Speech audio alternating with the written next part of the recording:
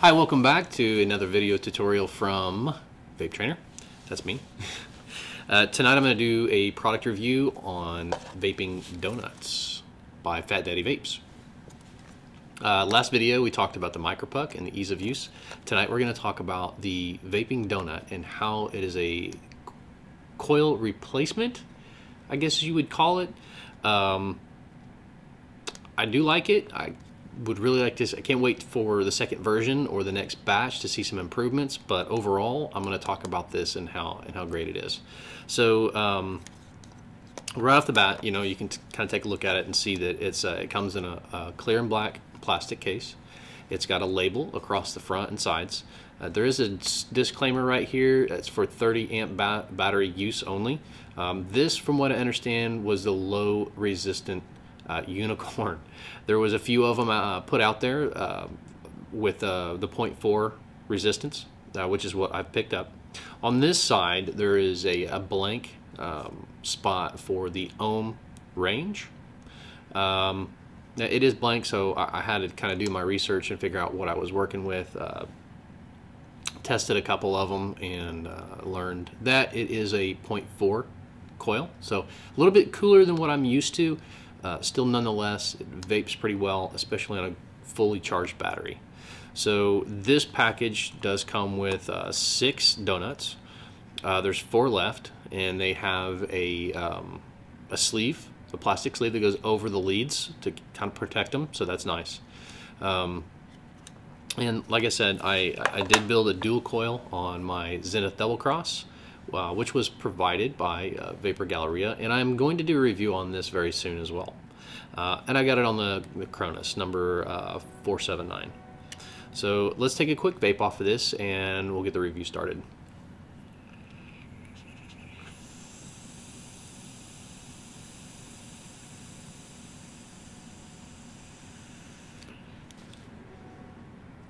Nice vapor production. Let's get going. So I have the Vapin Donuts, and like I said, it comes with a pack of 6. I have a dual coil, like I was talking about here, of the Vapin Donuts. You can see I've used it quite a bit. There is some black that has been built up around the ceramic. I'm going to talk about how to clean that off later on in the video. But this is what it kind of looks like, and I'm using cotton for the wicking material. But overall, you have a ceramic disc and what appears to be some resistant and non-resistant wires that have been soldered together or tacked together to keep the resistance in check. These sleeves are removable, so you just pull them straight off. And what you're actually going to do is you're going to take these leads and you're going to line them straight into the holes on your terminal. Get it set to the depth or the length away from the post that you want it, kind of like that. Slide it in, tighten it down, and again, with anything, especially wire this soft, you're going to want to make sure that it is finger tight and not over tightened. Trim off your excess and fire it up. Let's see how this puppy works.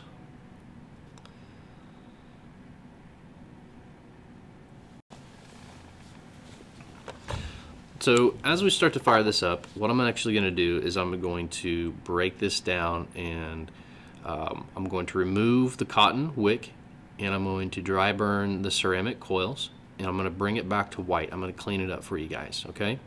So we'll just remove the cotton wicking here. And we'll place the cotton. We'll just throw the cotton away. Okay, so I got the cotton all removed, got that trashed, got the well dried out as much as possible, and now I'm going to go ahead and start dry burning these discs here to clean them up. Okay, so we fired it a couple times, and you'll start to see it clean up quite a bit. The donuts will start to get orange, specifically here and here. And firing it here for quite some time, it's going to start to turn back white. Okay, and we're back to white. So let's go ahead and grab some cotton, roll this up like so. I'm just going to stuff it in there.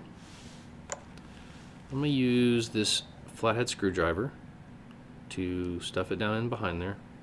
And you know, with cotton, you don't want to pack it in too tight. You don't want to make it too loose. One thing I have noticed is you want to cover all of the surface area here so it doesn't burn or give you kind of that red hot heat, that flavor that is kind of unbearable. So I got that one packed down inside there, and we'll just do this next one. Let's slide that in and then start stuffing it. And just kind of making sure that we cover all the surface area there as much as we can. Okay, that looks pretty good. Now let's add some juice to it. We'll get it all saturated, and we will start firing it again. We'll take another vape and see how this looks.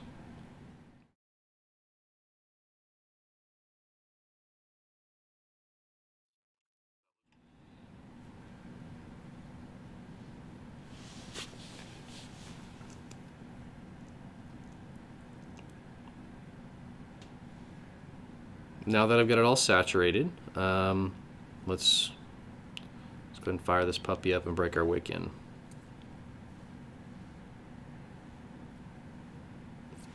Excellent.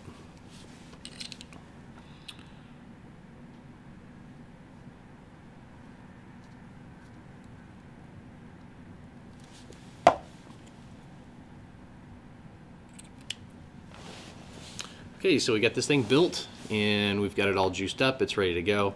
I got a fully charged Sony 30 amp battery on here, and I'm gonna check it out and see how this rocks. After cleaning it up, re-wicking it, and then rejuicing it.